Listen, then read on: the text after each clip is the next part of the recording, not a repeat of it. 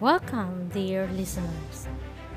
First of all, a pleasant morning, a pleasant afternoon, and a pleasant evening to everyone, where we embark on a captivating journey to the world of literature. I'm your host, Joy Dolor, and today we dive into an enchanting realm of contemporary literary masterpieces. Contemporary literary masterpieces have a power to transport us to a new realms, challenge our perspectives, and ignite our imagination. They are the works that define our time, capturing the essence of our shared human experience. Today, we're going to review one of the contemporary literary masterpieces from the Philippines. Smaller and Smaller Circles, written by F.H. Batahan. This masterpiece, published in 2002, this crime novel is widely regarded as a significant contribution to Philippines literature. Smaller and Smaller Circles is set in Manila and follows two Jesuit priests, Father Gosens and Father Jerome Lucero, as they investigate a series of gruesome murders involving young boys from a poor community. The novel explores themes of corruption, social inequality, and the struggles faced by the marginalized communities in urban areas. Batacan's works stand out for its skillful blending of crime fiction with social commentary. It delves into a dark underbelly of society, while shedding lights on pressing issues faced by the Filipino people.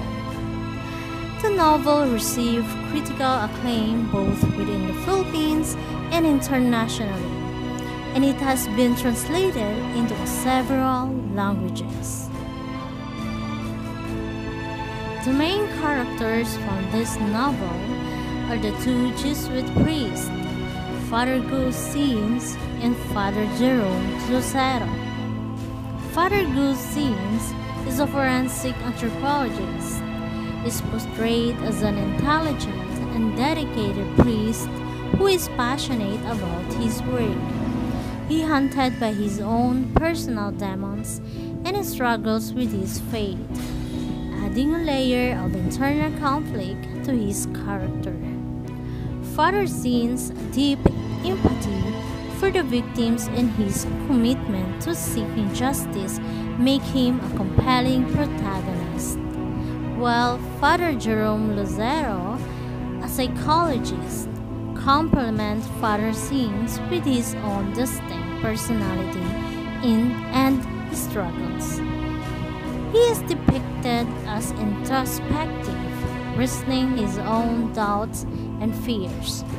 Father Lucero's expertise in understanding the human mind, in his role as a confidant to Father Zins, contribute to the dynamic partnership between the two priests.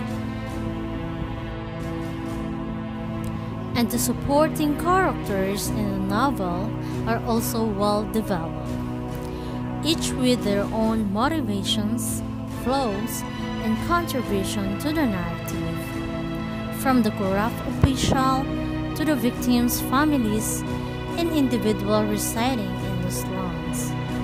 Batacan portrays a diverse range of characters that reflects the complexities of Filipino society.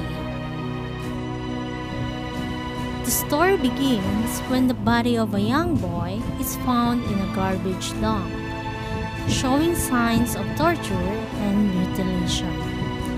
Father Ziz is called upon to assist the police in identifying the victim. Together with his colleague, Father Lucero, they delve into a case. As an investigation progresses, more bodies of young boys are discovered, all with similar patterns of mutilations. The priests discover a disturbing pattern that suggests a serial killer is targeting these children from the slums. Two Jesuit priests face various challenges in their pursuit of justice. They encounter obstacles within the corrupt and inefficient law enforcement system, as well as resistance from those who wish to protect powerful figures involved in the crimes. The priest also navigates their own personal struggles and doubts, adding depth to their characters. While investigating the murders, the priest also shed light on the socioeconomic issues that perpetuate the cycle of poverty and exploitation the marginalized communities. This story not only serves as a gripping crime thriller, but also as a commentary on the social and political realities of the Philippines. Through meticulous detective work and their determination to bring the killer to justice, the two Jesuit priests unraveled a complex web of secrets and unveiled the identity of the culprit, leading to a dramatic climax. The novel is clear and unconventional in several ways. Like it deviates from the traditional detective story format by placing the spotlights on two Jesuit priests as the main investigators. Then, the plot tackles social issues and shed lights on the harsh realities faced by marginalized communities in the Philippines. It delves into the interconnectedness of poverty, corruptions, and violence, presenting a stark portrayal of the systematic challenges that perpetuate crime and inequality. In addition, the plot keeps readers engaged with its careful pacing and skillful incorporation of forensics, anthropology, and psychological profiling. The author, F.H. Patakan, demonstrates a keen attention to details and presents a realistic portrayal of the investigative process, enhancing the overall authenticity of the story.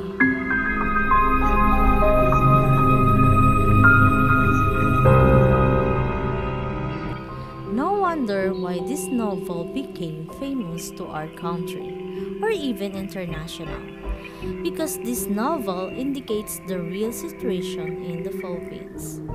Whether it's about political, social, or injustice, it shows to us how powerful the people who in the position. They can manipulate everything, including the justice. But we're lucky if there is someone who can sacrifice himself or herself just to give us the true justice, no matter what is the consequences that they can get